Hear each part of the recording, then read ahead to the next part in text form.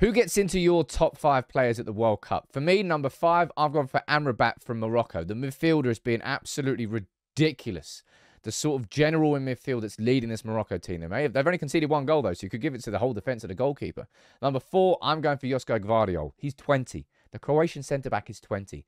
It's unfair how good he is. He is going to be insanely good in a few years' time. Number 3, I've gone for Bruno Fernandes. So influential for Portugal.